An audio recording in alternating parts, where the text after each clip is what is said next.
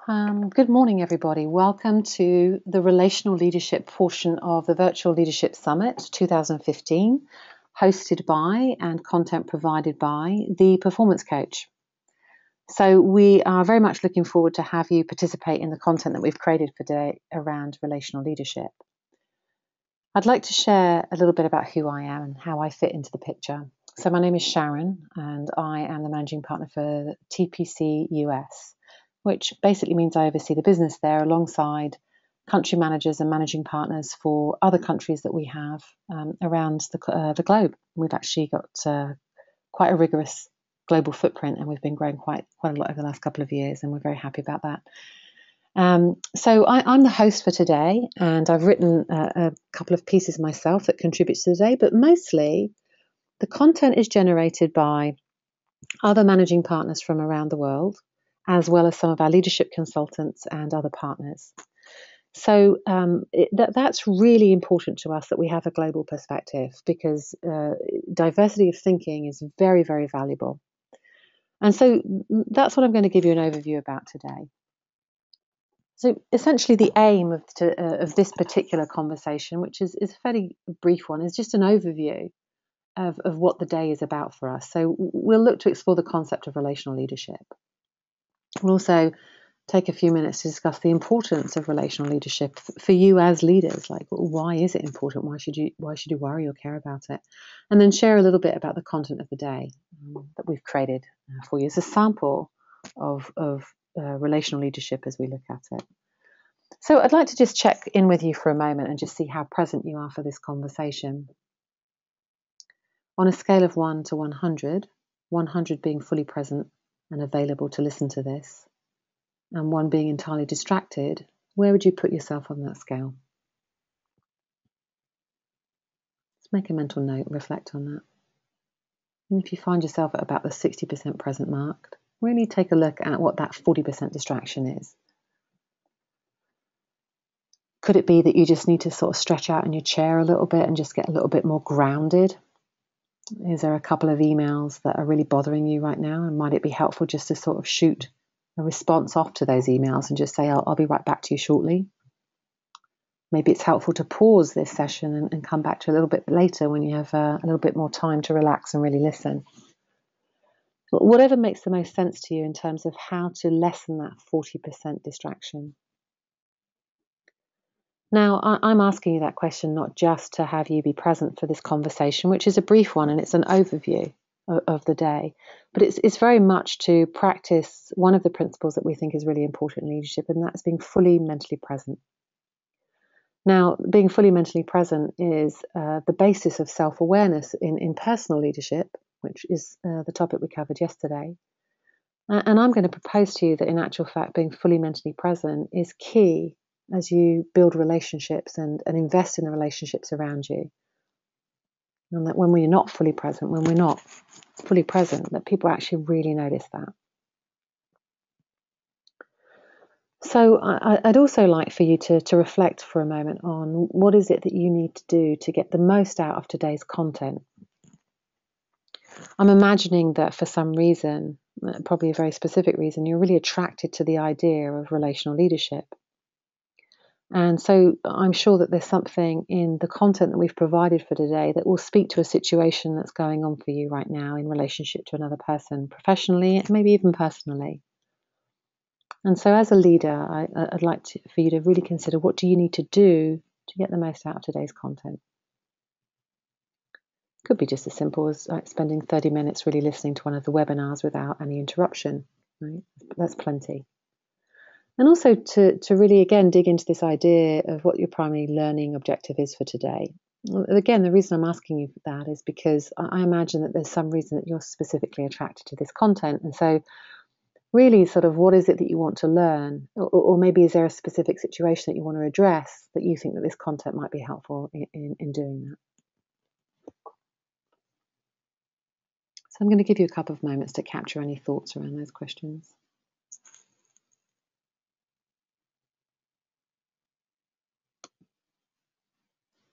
So I think it would be helpful for us to begin with, well, what do we mean by relational leadership here at the Performance Coach? And sort of what we've come up with is that at the heart of relational leadership is the capability to navigate the matrix of information exchange between people and to translate that information into meaningful interactions that create mutual value. Well, that's a fairly substantive quote there. Well, what do we actually mean by that? Well, I think, without sounding too clinical about it, in any given moment when we're talking to another human being or interacting with them, there's all sorts of pieces of information that are exchanged. Some of it is the nuances of body language or tone of voice, facial expression, or even a micro facial expression. Some of it is the energy that you see that person demonstrating. And some of it is the emotional subtext that lies underneath the words that they are saying to you. And as I said, there's a sort of a matrix of information flooding us in any given moment where we're in relationship to another human being. Now, that gets a little bit more complex and layered when you start taking into account that there's a lot of information that you receive when you're in person with somebody. When you're on the phone with somebody and you can't see them, then it feels a little bit more difficult to navigate that information. And even tougher still, I would argue that the exchange of email is really, really challenging when trying to really decipher what's going on in a relationship. So it really is cultivating that capability to navigate the matrix of information exchanged. And then to take that information that you see and to interpret it in some way, to some degree, so that you can translate it into something that is meaningful to the other person and creates mutual value. Now, we're not suggesting that, in terms of translating this information into something that's meaningful for the other person, that it means that you're not part of the equation. Very much so. As leaders, we have a finite amount of time and a finite amount of energy. And we have to be mindful about where we place that against the priorities that we say that we have, or the strategy that we have either personally, for our team, or for our organizations. Because if we're not placing the finite amount of time and energy that we have in any given day or any given week alongside the things that we say are important to us, then it's going to be very difficult for us to be successful. So translating the information exchange between us and another person into something that's meaningful for them is also about creating mutual value. So it's valuable to us and to them. That doesn't mean that every single interaction is equally valuable to us and to them. What it means is that over a period of time, the ebb and flow of value between two people within a relationship feels fairly equal. So that's the overview of relational leadership as we see it at the Performance Coach. And so I want to share a little bit with you about the content that we're going to be exploring. Now, for us, relational leadership actually spans many topics. We think that emotional intelligence is very much at the heart of relational leadership. We think that having the capacity to handle difficult situations and to resolve conflict in powerful and peaceful ways is very important as we relate with others, because it's not always a bed of roses. It's very complex and sometimes quite complicated and, quite frankly, sometimes difficult to deal with other people. So how do we navigate that with a little bit of grace and staying grounded as leaders? So we have 6 installments in today's the content for today. And so one of them is very much about the impact that trust has on employee engagement. Now, this is not a new topic, I'm sure. It's something that is revisited often because it is so key and such a prevalent part of a culture within an organisation. But one of our consultants out of TPC Italy has put together some very practical tips on how you can increase your trustworthiness. Now, Leo has done a lovely job of putting that article together, and it's a really interesting read, so I encourage you to do that. We've also got an article written by one of our consultants, Vasilina, who's out of the TPC Belgium office, and she takes a look at the similarities and differences between coaching and mentoring, and how you can answer a request for this from someone on your team. Now, sometimes that seems quite simple. You either say yes or no. But what she's proposing, it's a little bit more complex than that, and to really think about what the implications of your answer are. But more importantly, what do you need to consider as you make that decision? Now, we've also taken a look at how you can resolve conflict-filled interactions, both peacefully and powerfully. And we're very lucky to have had one of the consultants out of the Italy office, Bernardo, who teaches this at a local university in Italy. And he's put together some tips, some strategies and techniques that you can use to really navigate conflict and conflict-filled interactions, particularly, and in a peacefully and powerful way. Now, the fourth installment for today is actually the mindset of being in service to others as a leader, and how that might be able to help you powerfully build relationships as well as navigate difficulty when it shows up. Now, this is something that I myself have authored, Sharon from TPC Boston, and it's very dear to my heart, this mindset shift that I'm encouraging and inviting leaders to make. In making the mindset shift to being in service, there is something that happens that allows us to navigate difficulty much more easily. What I've done is I've created a model and some 6 steps for you to take a look at walking through. Like, for example, pick somebody in your life that you're having a little bit of difficulty with right now, and it's feeling pretty hard to connect with them, and walk through the model of that particular webinar as presented in the webinar, and see how that impacts your capacity and ability to reconnect with them. The 5th installment is from a consultant in the US, and Stephen has put together an article around the impact that noticing and appreciating has on someone's capacity to change. And he's asking you, he's rigorously inviting you to take on the skills and the practices that he's proposing in the article, because research has shown that when you do this, it has a huge impact on somebody's capacity to change.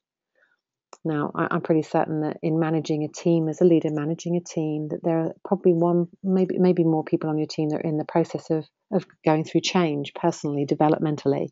And so it's a really powerful read. And last but certainly not least, for another consultant in the Italy office, we have listening as a vital communication tool.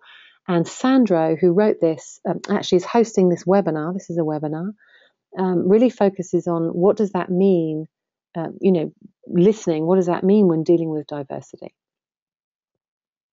So there we are. Those are the 6 installments around content that we have for today. And this content is a sampling of the concepts and principles that sit behind our understanding of relational leadership. But we feel like it's a really healthy sampling of what it is that we have on offer, and our approaches to relational leadership, and allowing you and helping you to become more impactful as you relate to others.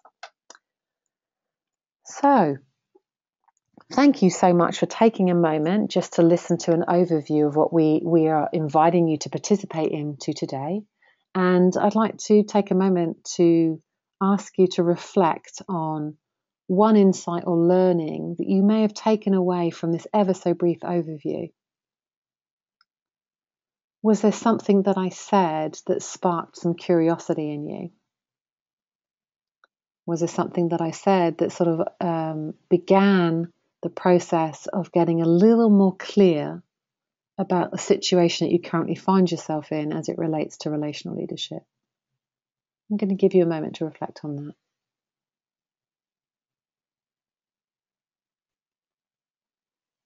And if by chance there is an insight or learning that you've taken away from this brief overview, is there an immediate action that you can take? And it could be as simple as making sure you listen to the webinar, or read the article that felt most relevant to you as I was talking about them. Well, once again, thank you so very much for joining us for this overview. We really do hope you participate in the remainder of the day. If you have any questions at all, or would like to reach out and ask a question live, you can find my contact information on the website that is listed here at the bottom of the page. It's theperformancecoach.us.com. And as I said, my name is Sharon. You can call the office and someone will put you in touch with me directly. You could also visit the website and fill out our contact form there, which is literally your name and email address. And you can send me a question and I can either get back to you to answer that question directly, or I might actually even answer it on the video blogs that I produce every 2 weeks as it relates to relational leadership and leadership in general. particular emphasis on personal connections. So thank you so very much for tuning in, and